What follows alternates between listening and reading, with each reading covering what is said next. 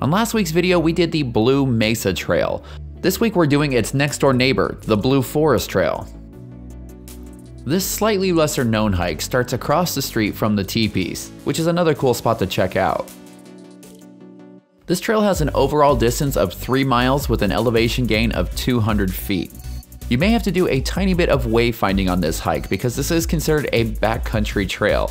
It's not paved and maintained like some of the other hikes in the park.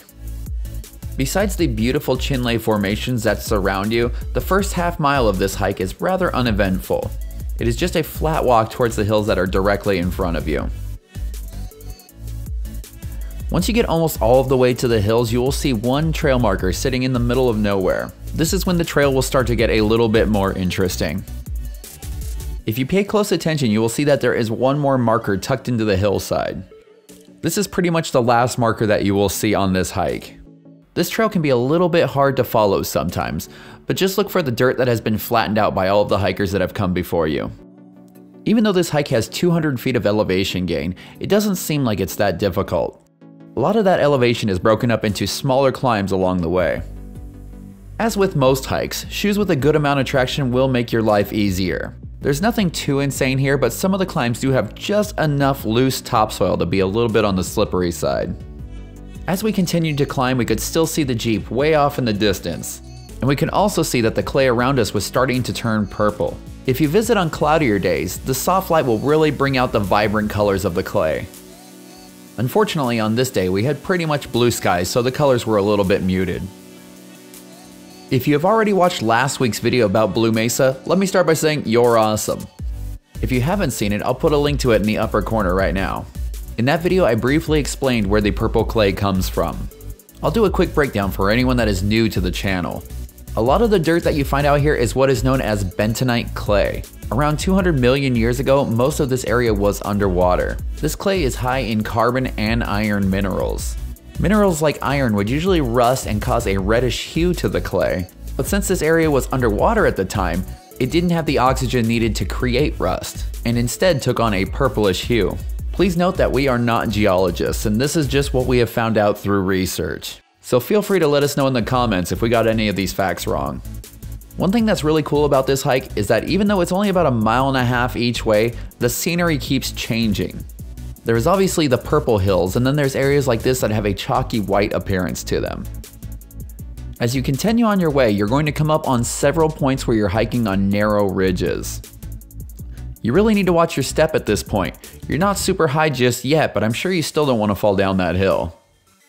You will eventually be climbing up to some hills that you really don't want to fall off.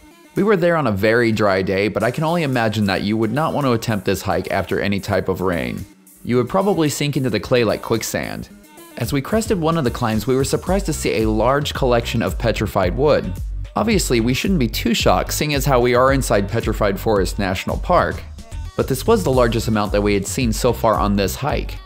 This is the kind that looks just like regular wood, but listen to the sound that it makes when you bounce the little pieces off of each other. It kind of sounds like either metal or glass. At this point, you still have a little bit of climbing left to do if you want to go all the way to the end of the trail. This is probably the trickiest part of this hike.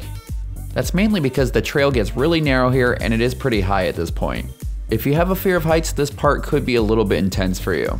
But we think that the view that you get from here is well worth the effort that it takes to get here. Once you are up on the top of the ridge, you are a short walk over to the juniper trees that mark the end of this trail. These are the same juniper trees that you can see on the back of the Blue Mesa Trail. From here, you're just going to turn around and head back the way that you came. When we looked on all trails, it looked like someone had found a way to turn this hike into a loop, but we did this as an out and back. There's also a way to connect this hike to the Blue Mesa Trail if you really want to stretch out the distance. We did end up making one last stop at this scenic viewpoint on the way back because this area is so incredibly photogenic. Since we did this as a simple out and back trail, it was really quite an easy hike back. But the cool thing is that we were getting to enjoy the scenery from another angle. This trail can take you from 2 to 3 hours to complete depending on how many stops you make and how many pictures you like to take. If you're visiting during the warmer months, be sure to bring a ton of water. This entire hike is exposed and it would be nearly impossible to find a way to get away from the heat. Well, that's going to do it for our hike to Petrified Forest National Park's Blue Forest. What is your favorite thing to do inside this park? Let us know in the comments below. If you enjoyed this video, be sure to like, comment, and subscribe because those are the best things that you can do to support this channel.